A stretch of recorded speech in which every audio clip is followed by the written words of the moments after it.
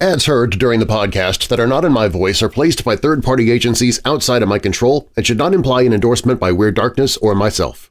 Stories and content in Weird Darkness can be disturbing for some listeners and is intended for mature audiences only. Parental discretion is strongly advised.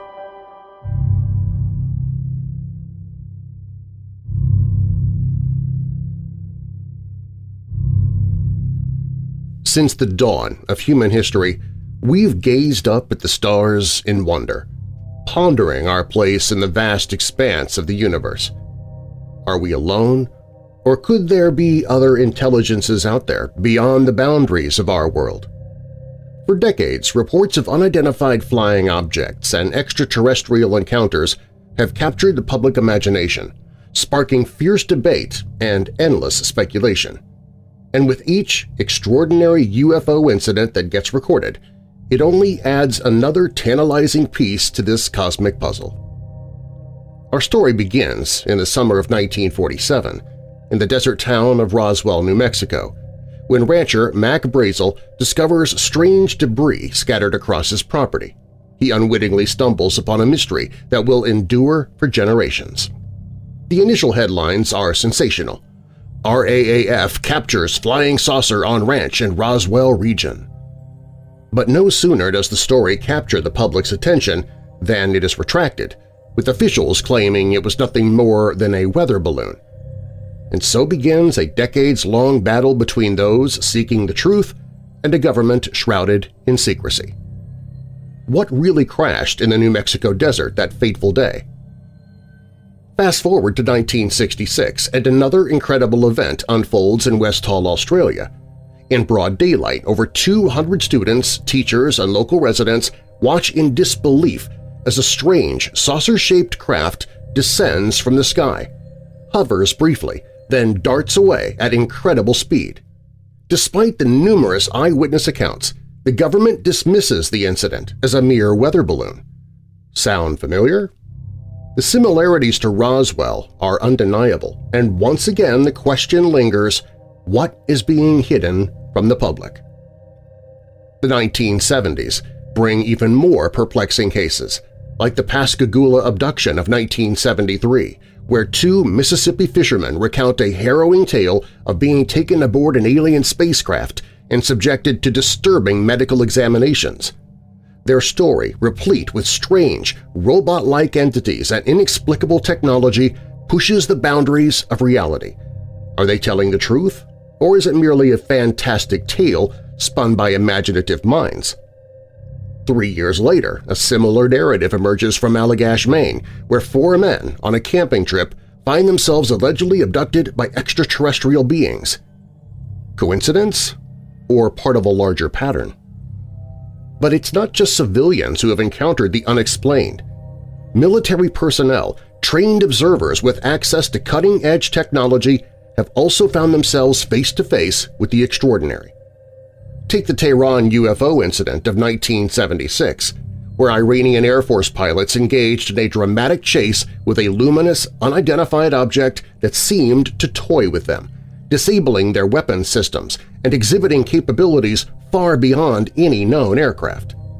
Or the Rendlesham Forest incident of 1980, where U.S. Air Force personnel stationed in the UK investigated strange lights descending into the woods, only to find themselves confronted by a metallic, triangular craft of unknown origin. Perhaps most disturbing of all is the Cache Landrum incident that same year, where 3 unsuspecting civilians suffered severe physical ailments after a nightmare encounter with a diamond-shaped UFO on a lonely Texas road. Their suffering and the government's apparent unwillingness to acknowledge the event raises chilling questions about the potential dangers of UFO contact and the lengths some will go to keep it under wraps. As we move into the modern era, the UFO enigma shows no signs of abating. The Belgian UFO wave of 1989 and 1990 presents some of the most compelling evidence to date, with thousands of witnesses, including police and military personnel, reporting sightings of huge, triangular craft moving at phenomenal speeds.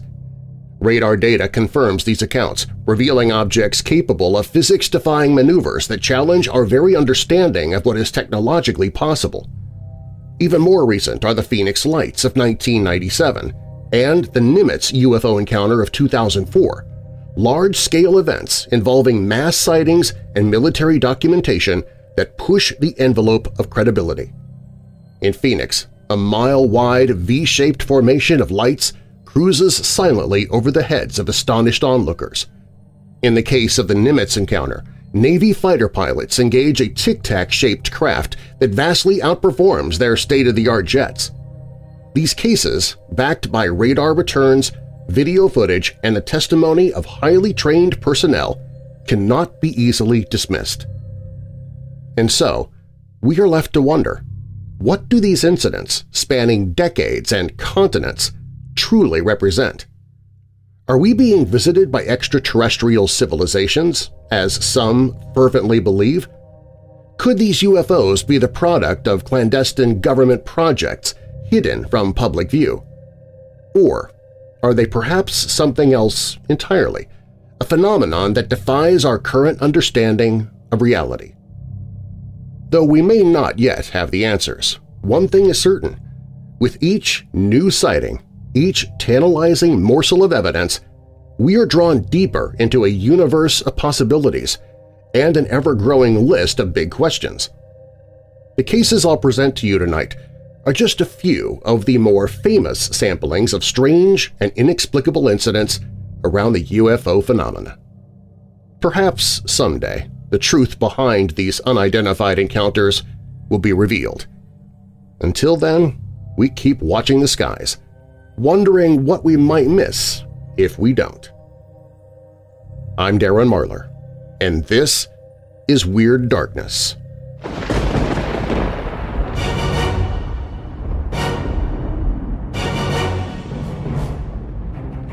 Welcome, Weirdos! I'm Darren Marlar, and this is Weird Darkness. Here you'll find stories of the paranormal, supernatural, legends, lore, the strange and bizarre, crime, conspiracy, mysterious, macabre, unsolved, and unexplained. Coming up in this episode, in October 2023, Paranormality Magazine came out with a short article listing what they believed to be the top 10 UFO sightings of all time. It was a short article, just a page or so, mostly just a list, and not listed in any particular order, just the top 10 in their opinion. But I thought it'd be fun to expand on each one of those entries and bring a fuller picture, and I've arranged them in order of year, from oldest to newest. If you're new here, welcome to the show. While you're listening, be sure to check out WeirdDarkness.com for merchandise, to visit sponsors you hear about during the show, sign up for my newsletter, enter contests, connect with me on social media, hear my other podcasts including Church of the Undead and a sci-fi podcast called Auditory Anthology. Listen to free audiobooks I've narrated. Plus, you can visit the Hope in the Darkness page if you're struggling with depression, dark thoughts, or addiction. You can find all of that and more at WeirdDarkness.com. Now, bolt your doors, lock your windows, turn off your lights, and come with me into the Weird Darkness.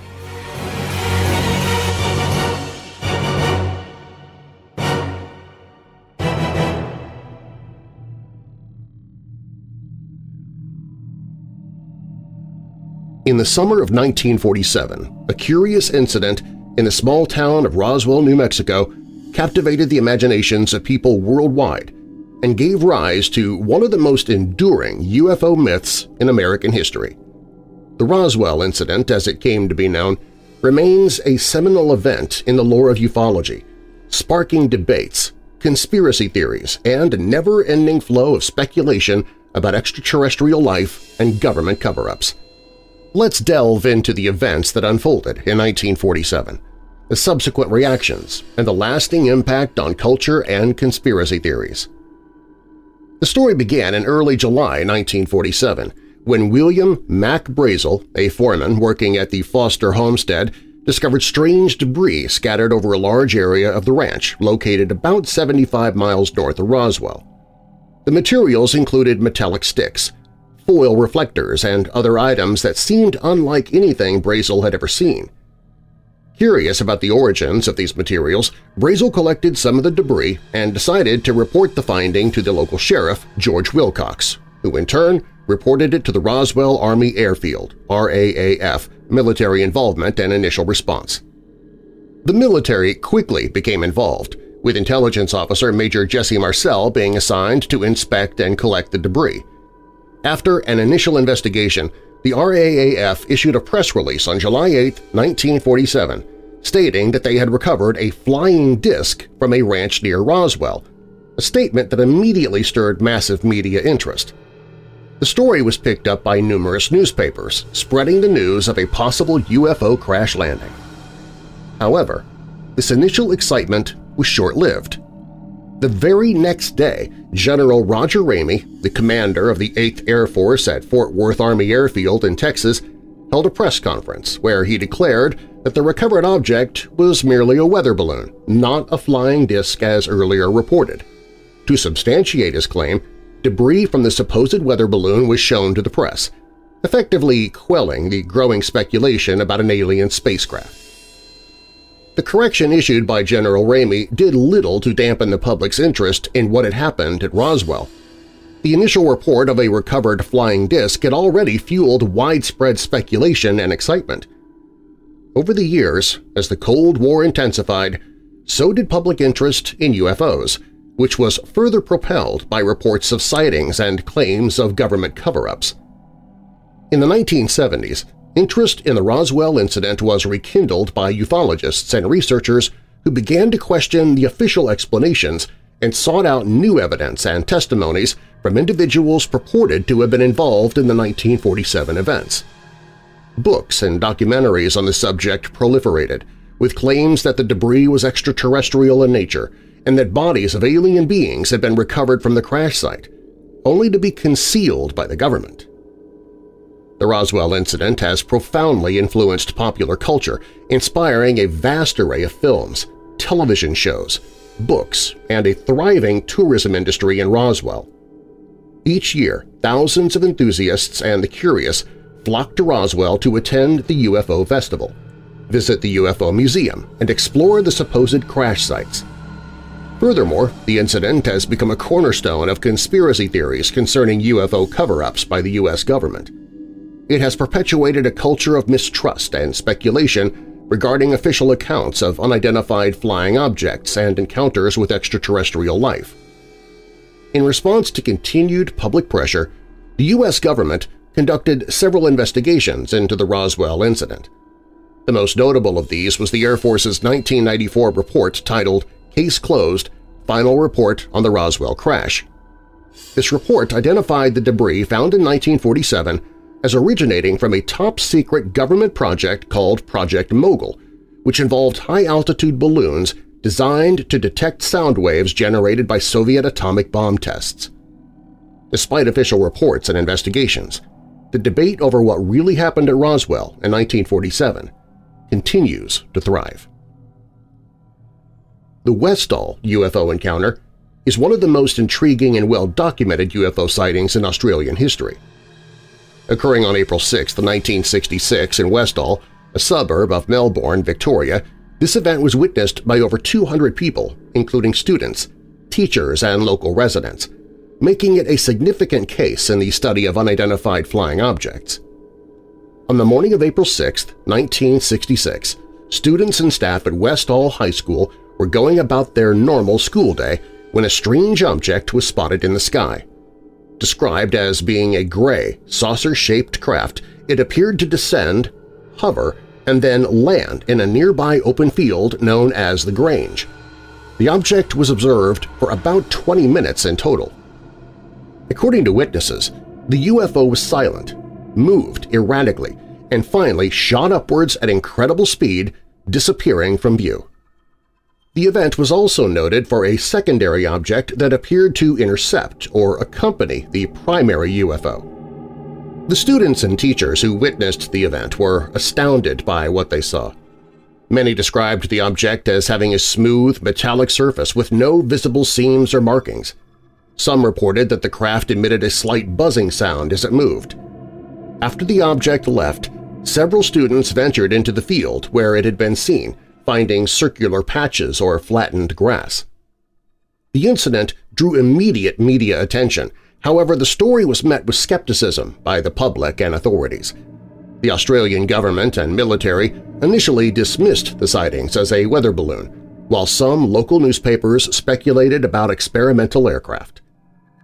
Over the years, several researchers and ufologists have investigated the West Hall incident.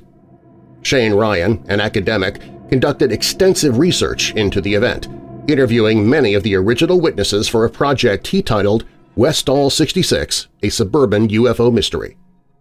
His work culminated in a documentary that brought renewed attention to the case and prompted additional witnesses to come forward.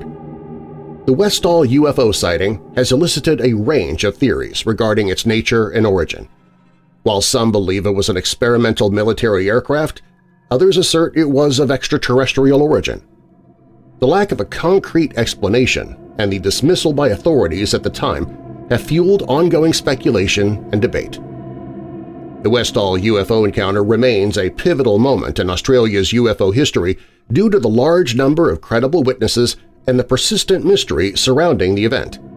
It continues to be a topic of interest and research within both the UFO community and among the general public. The Pascagoula abduction is one of the most intriguing and well-documented cases in the history of UFO encounters. It took place on the evening of October 11, 1973, involving two men, Charles Hickson and Calvin Parker, who reported being abducted by extraterrestrials while fishing on the Pascagoula River in Mississippi. Their encounter has become a cornerstone of UFO research, marked by its vivid details and the apparent credibility of the witnesses. Charles Hickson, 42, and Calvin Parker, 19, were co-workers at a shipyard who decided to go fishing after work at an abandoned shipyard pier. As they fished, they suddenly heard a whirring or whizzing sound, saw blue lights, and observed an oval-shaped object with flashing lights hovering about 40 feet above the ground. The men described the craft as being about 30 feet across and 8 feet high. According to Hickson and Parker, three strange creatures with robotic humanoid appearances and wrinkled skin emerged from the craft. These beings had no discernible eyes and a slit for a mouth and seemed to float above the ground. They took Hickson and Parker aboard the craft, where the men claimed they were examined for about 20 minutes before being returned to their original location. The men immediately contacted the local sheriff's office to report the incident. Skeptical but intrigued by the men's distressed state, the sheriff secretly recorded their conversation in a room left alone to catch them in a possible hoax. Instead, the recording captured Hickson and Parker discussing their encounter in great distress, with Hickson even stating, "Jesus Christ, God have mercy, I thought I'd been through enough hell on this earth, and now I've got to go through something like this." The story quickly garnered national and international attention, with major media outlets reporting on the incident. The men underwent hypnosis and lie detector tests, which they passed, adding to the credibility of their account.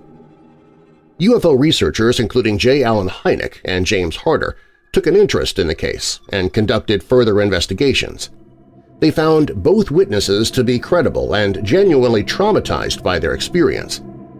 Scientific examinations suggest that neither individual had fabricated the story, and no conclusive evidence of a hoax was ever found.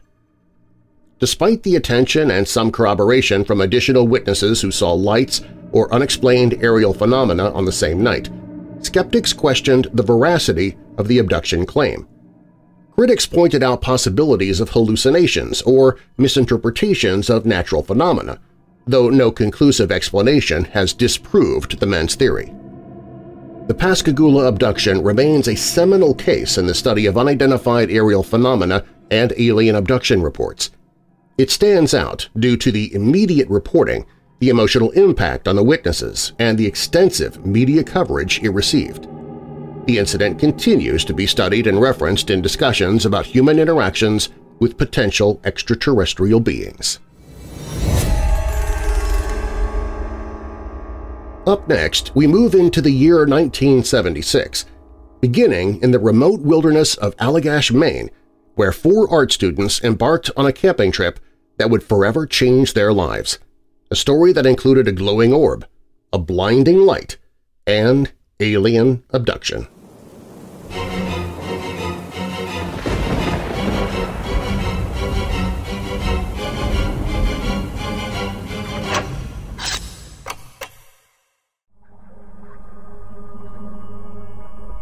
In 2025, neutron bombs wipe out much of the world's drinkable water. For the next several years, survivors exist in deplorable conditions, and their rations are dwindling. One woman arises from the camp, determined to improve conditions. Charlotte is ready to do whatever it takes to ensure clean water for her fellow survivors. Water is almighty. Whoever controls the water rules the world. Can Charlotte prevent the power from falling into the wrong hands? Weird Darkness Publishing presents Working for H2O by Sarah Faith, now available in paperback, Kindle, and audiobook versions on Amazon and at WeirdDarkness.com.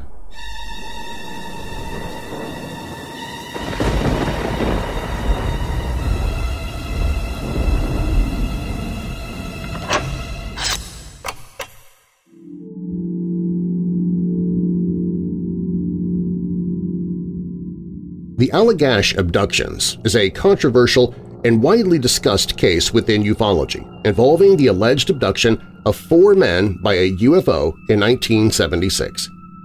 The incident took place in the remote wilderness of Allagash, Maine, and has since become a cornerstone of alien abduction lore, providing fodder for books, documentaries, and numerous UFO conferences. In August 1976, 4 art students, twin brothers Jack and Jim Weiner, along with their friends Chuck Rack and Charlie Foltz, embarked on a camping trip in the Allagash wilderness. One night while fishing on Eagle Lake, they noticed a bright glowing orb that seemed to be following them.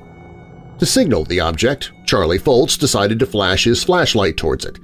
The object then expanded and engulfed the group in a bright light. According to the men's later statements, the memories of what happened next were initially hazy. They recalled being back at their campsite in what seemed like an instant. The fire they had stoked into a large blaze before encountering the object had burnt down to embers, suggesting a significant amount of time had passed. The real story began to unfold several years later when the men started experiencing vivid nightmares, all depicting scenes of being examined by non-human entities inside an unfamiliar craft. Seeking answers, they turned to hypnosis conducted by renowned UFO researcher and psychiatrist Dr. Raymond Fowler. These sessions purportedly revealed detailed accounts of their abductions, including descriptions of the beings as typical gray aliens, which conducted various medical examinations on the abductees. The Allagash abductions caught the public's attention after the men went public with their story, bolstered by their hypnotic regression sessions. Their case was featured in books, television shows like Unsolved Mysteries, and numerous UFO-related conferences, turning the Allagash incident into one of the most cited cases in the alien abduction phenomenon. The case has had its share of skeptics, though. Critics argue that the hypnotic sessions might have implanted false memories or encouraged the men to fabricate the encounter subconsciously. The reliability of recovered memories, especially under hypnosis, has been a contentious topic in psychological circles. Furthermore, discrepancies in the men's accounts and motives for their financial gain through book sales and media appearances have also been points of contention. The Allagash abductions remain a polarizing topic among UFO enthusiasts and skeptics alike. Whether true evidence of extraterrestrial contact or a psychological and cultural phenomenon, the incident undeniably contributes to the ongoing dialogue regarding human interaction with potential extraterrestrial beings. The Tehran UFO incident is one of the most compelling cases in the study of unidentified flying objects, primarily because of the involvement of military personnel and the detailed documentation by government authorities.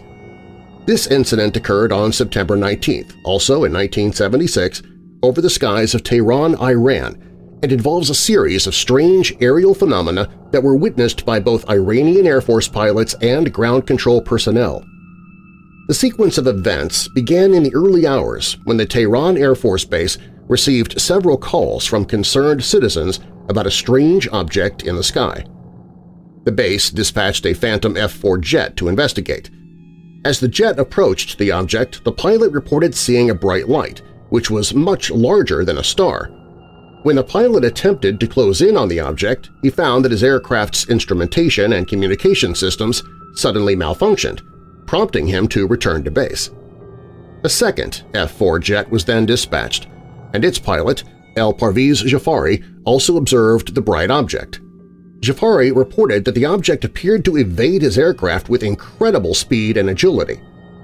During the encounter, a smaller object emerged from the larger light and headed straight towards Jafari's jet, prompting him to prepare to engage. However, as he attempted to fire a missile, his weapons control panel became inoperative. Both the pilots and ground control observed multiple phenomena during the incident. They reported seeing another smaller light released from the original object, which descended to the ground gently, illuminating a large area. After landing, a search team was sent to locate the object, but they found nothing, although they detected a strong beeping signal on radio scanners. The event was thoroughly documented by the Iranian Air Force and later reported to the United States via the U.S. Defense Attaché in Tehran. The detailed report was made public through a U.S. Defense Intelligence Agency DIA document, which described the event as an outstanding report that was of high value to intelligence. The incident was also reviewed by several U.S. intelligence agencies, including the CIA, NSA, and State Department.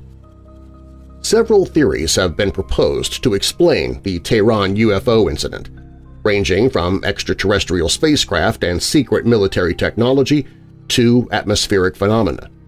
However, none of these theories have been conclusively proven, and the incident remains unexplained. The malfunctioning of military hardware during the encounter particularly stands out, suggesting that the UFO had capabilities far beyond anything known at the time. The Tehran UFO incident remains one of the most well-documented and intriguing encounters in the history of UFO studies. The involvement of military aircraft, the subsequent failure of technology, and the detailed reports that followed make it a particularly compelling case for both believers and skeptics of UFO phenomena.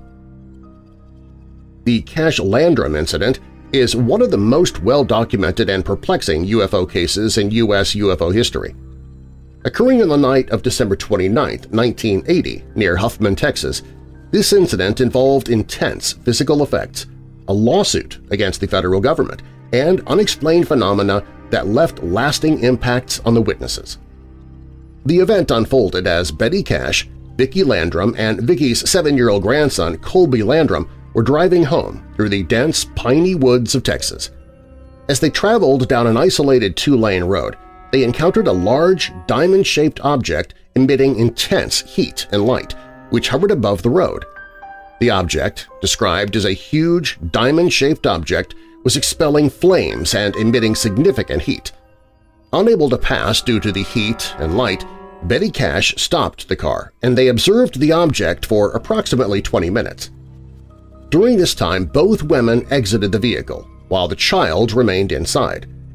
As they watched, the object eventually ascended, accompanied by a group of helicopters which the witnesses claimed were CH-47 Chinooks, suggesting a possible military connection. The direct aftermath of the encounter was acute. All 3 witnesses suffered from symptoms consistent with ionizing radiation exposure or severe ultraviolet light overexposure. Betty Cash, who had spent the most time outside the car, suffered the worst: nausea, vomiting, diarrhea, generalized weakness, and burns on her skin. Within days, her health deteriorated, leading to hair loss, skin lesions, and a lengthy stay in the hospital. Vicki and Colby Landrum also experienced similar but less severe symptoms. The investigation into the incident primarily involved civilian UFO investigators, with one of the most detailed examinations conducted by John Schuessler, a NASA engineer and MUFON member. Despite attempts to obtain government records or recognition that military helicopters were involved, no conclusive evidence was provided by the U.S. government or military. Betty Cash and Vicki Landrum, facing mounting medical bills and ongoing health issues, filed a lawsuit against the U.S. government in 1982, claiming that the military had some involvement, given the presence of the helicopters during the incident. The lawsuit sought $20 million in damages, but was eventually dismissed in 1986 due to lack of evidence linking the government to the UFO and the helicopters. Theories about the Cash-Landrum incident range from top-secret military aircraft tests to extraterrestrial spacecraft. Some speculate that the object was part of a non-conventional propulsion experiment, possibly explaining the presence of military helicopters as part of an operational recovery or security detail. The Cash-Landrum incident is significant because of the physical effects suffered by the witnesses and the detailed documentation of their symptoms. It stands as a poignant example of how UFO encounters can intersect with human lives, leaving indelible marks on those involved. Later that year, in late December 1980, an incident occurred in the dense woods of Rendlesham Forest, Suffolk, England, that has since been dubbed Britain's Roswell. This event involved multiple sightings of unexplained lights and alleged landings of unidentified flying objects near Royal Air Force Bases RAF Bentwaters and RAF Woodbridge, which were being used by the United States Air Force at the time. The Rendlesham Forest incident remains one of the most well-documented and intriguing UFO events in military history. The events unfolded over 3 nights, starting on December 26, 1980. Military personnel from RAF Woodbridge observed strange lights descending into the forest. Thinking an aircraft might have crashed or made an emergency landing, they went to investigate. One of the servicemen, Staff Sergeant Jim Penniston, claimed to have encountered a structured metallic object. He described it as triangular, standing on 3 legs with hieroglyphic-like symbols on its surface. Penniston and others in the area reported the object rapidly accelerated away after they approached. The following night, Deputy Base Commander Lieutenant Colonel Charles Halt led a team into the forest to investigate further. Halt recorded his observations on a handheld cassette recorder, which has since been widely circulated in the UFO community. His team observed a light that appeared to move through the trees, avoiding their attempts to get closer. Halt's group also reported seeing star-like lights that moved rapidly in sharp, angular movements and sent down beams of light into the base. In addition to visual sightings, Halt and his team detected unusual radiation levels with a Geiger counter at the supposed landing sites. These readings were significantly higher than the average background radiation, which added another layer of mystery to the incident. Skeptical viewpoints suggest that these sightings were misinterpretations of mundane phenomena. For example, the bright light seen by Halt and his team was possibly from a nearby lighthouse at Orford Ness, which was visible from the forest. Others proposed that the initial sightings could have been caused by a meteor shower that was particularly active that night. In the wake of the incident, the UK Ministry of Defence, MoD, determined that the event posed no threat to national security and decided that further investigation was unnecessary. This conclusion was unsatisfactory for many, leading to accusations of a cover-up. The incident has since become a significant case study in UFO research circles and continues to be a point of debate and discussion. The release of declassified documents, including Halt's memo to the UK Ministry of Defence and recordings made during the incident, has only fueled public interest and speculation. The Rendlesham Forest incident is regularly featured in documentaries and books discussing military encounters with UFOs. The Rendlesham Forest incident has been interpreted as a close encounter with extraterrestrial technology or as a series of misinterpreted natural phenomena, made more curious due to its involving military personnel. Between 1989 and 1990, Belgium became the epicenter of a significant UFO event known as the Belgian UFO Wave. This wave consisted of numerous reports of triangular UFOs spotted across the country, leading to widespread media attention, scientific studies, and military involvement. It remains one of the most well-documented instances of UFO sightings due to the sheer volume of witnesses, including police officers and military personnel, and the detailed radar data collected during the incidents. The Belgian UFO wave began on November 29, 1989, when police officers patrolling the eastern part of Belgium observed a large triangular UFO with bright lights illuminating its underside and red flashing lights on its edges. Over the next several months, an estimated 13,500 people reported seeing a similar object, with over 2,600 written statements collected by investigators. One of the most significant events occurred on the night of March 30, 1990. Multiple ground witnesses, including police crews, reported seeing a low-flying triangular UFO in various locations across Belgium. In response to these reports, the Belgian Air Force scrambled F-16 fighter jets to intercept and identify the object. The pilots managed to lock on to the target with their radar several times, but each lock-on lasted only a few seconds before the object changed position and speed dramatically, making interception impossible.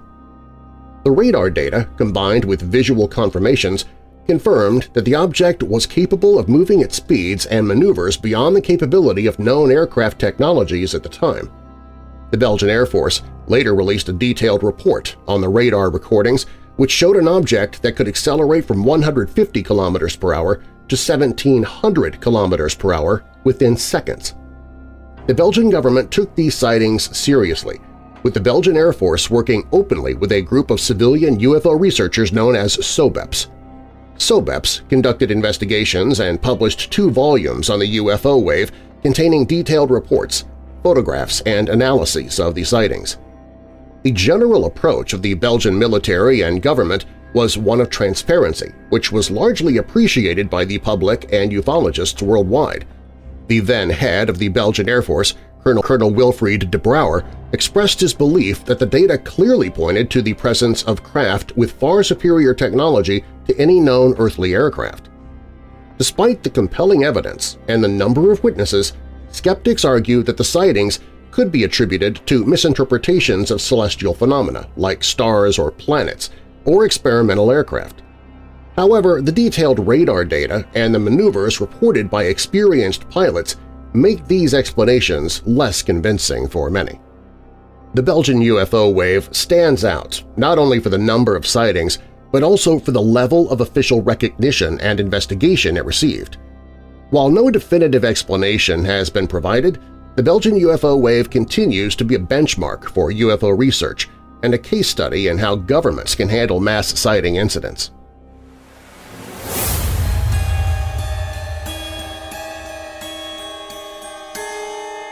When Weird Darkness returns, in the skies above Arizona, a series of extraordinary events unfolded on the evening of March 13, 1997, forever changing the landscape of UFO sightings. Witnessed by thousands and documented by many, silent V-shaped craft glided over mesmerized onlookers.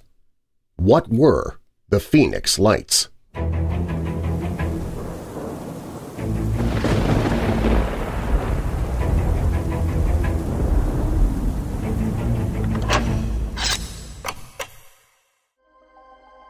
Are you a member of the Darkness Syndicate? The Darkness Syndicate is a private membership where you receive commercial-free episodes of the Weird Darkness podcast and radio show, behind-the-scenes video updates about future projects and events I'm working on. You can share your own opinions on ideas to help me decide upon Weird Darkness contests and events. You can hear audiobooks I'm narrating before even the publishers or authors get to hear them. You also receive bonus audio of other projects I'm working on outside of Weird Darkness. You get all of these benefits and more starting at only $5 per month. Join the Weird Darkness Syndicate at WeirdDarkness.com/syndicate. That's WeirdDarkness.com/syndicate.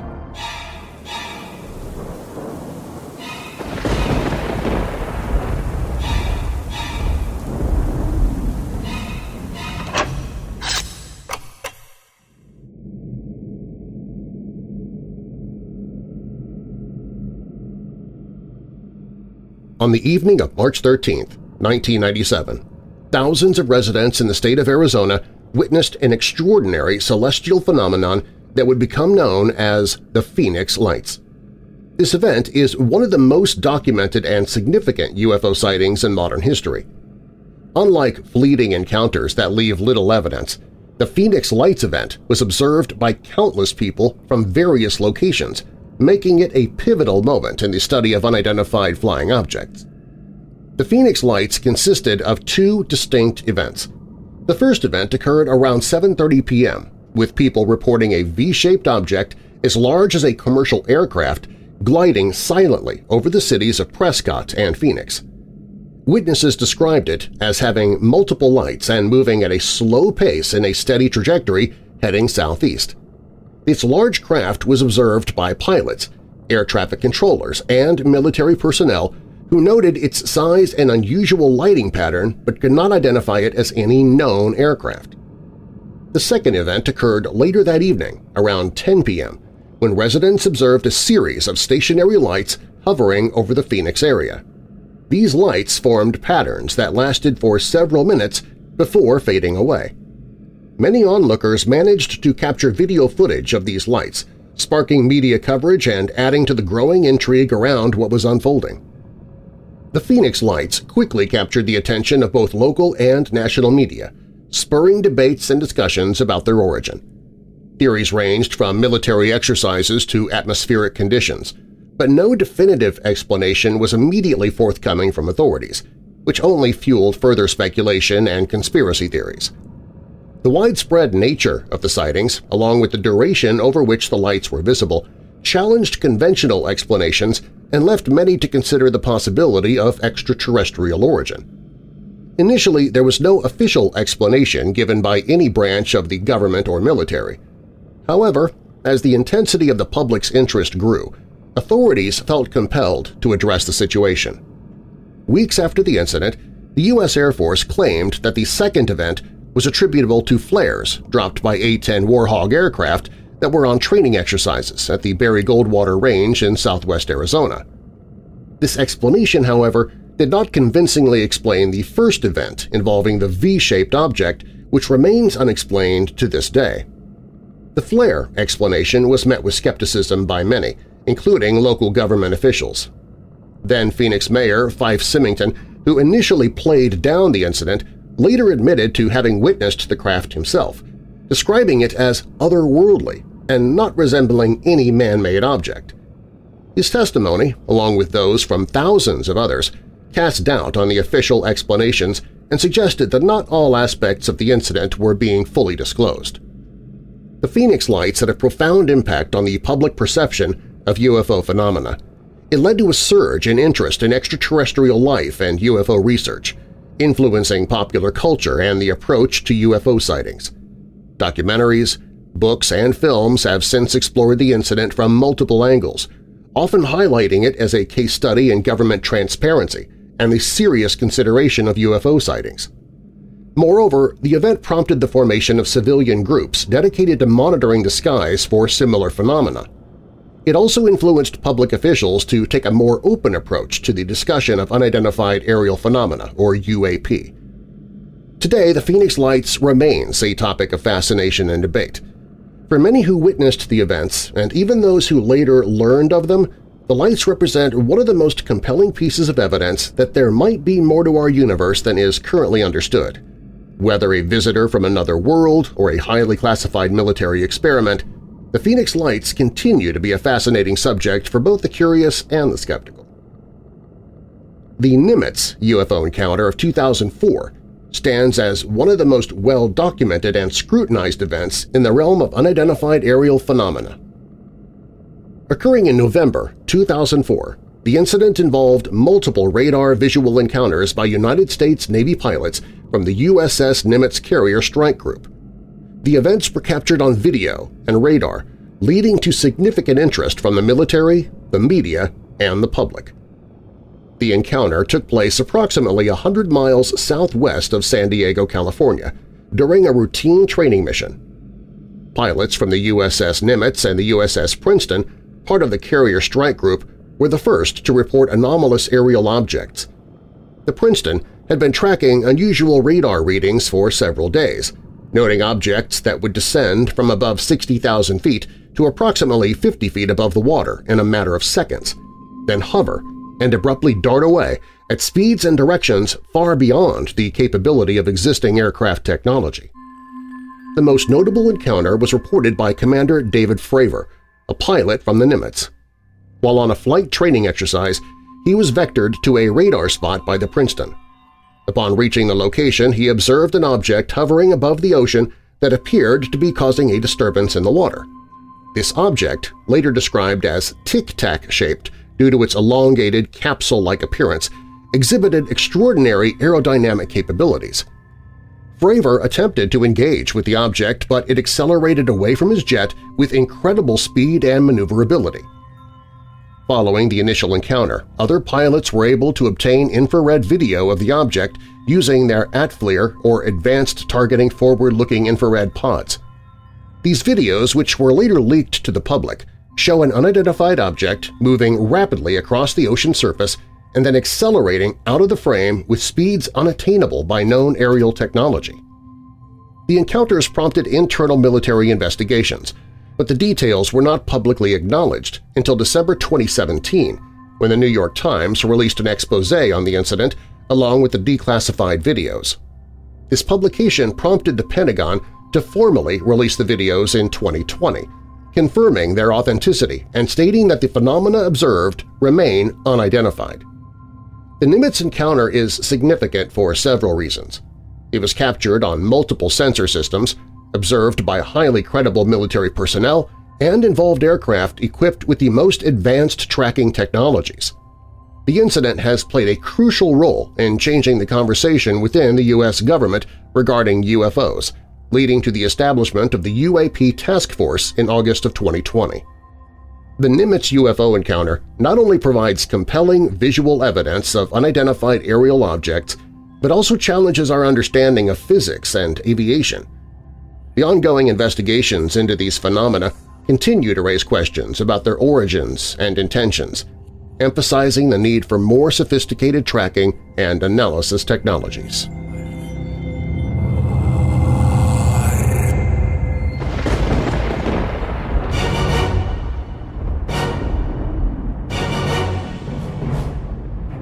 Thanks for listening. If you'd like to hear more Weird Darkness episodes about UFOs, I've placed a link in the episode description, which will take you to several on my website. If you like the show, please share it with someone you know who loves the paranormal or strange stories, true crime, monsters, or unsolved mysteries like you do. You can email me and follow me on social media through the Weird Darkness website. WeirdDarkness.com is also where you can find information on sponsors you heard during the show, listen to free audiobooks I've narrated, get the email newsletter, find my other podcasts including Church of the Undead, and a sci-fi podcast, Auditory Anthology. Also on the site, you can visit the store for Weird Darkness t-shirts, mugs, and other merchandise. Plus, it's where you can find the Hope in the Darkness page if you or someone you know is struggling with depression, addiction, or thoughts of harming yourself or others. And if you have a true paranormal or creepy tale to tell of your own, you can click on Tell Your Story. You can find all of that and more at WeirdDarkness.com. All stories on Weird Darkness are purported to be true unless stated otherwise, and you can find the sources I used in the episode notes. Weird Darkness is a registered trademark. Copyright Weird Darkness. And now that we're coming out of the dark, I'll leave you with a little light. Philippians 2 verses 3 and 4. Don't be selfish. Don't try to impress others. Be humble, thinking of others as better than yourselves. Don't look out only for your own interests, but take an interest in others too. And a final thought. Stop spending so much time asking if you should do something, and more time asking how you will do it. I'm Darren Marlar. Thanks for joining me in the Weird Darkness.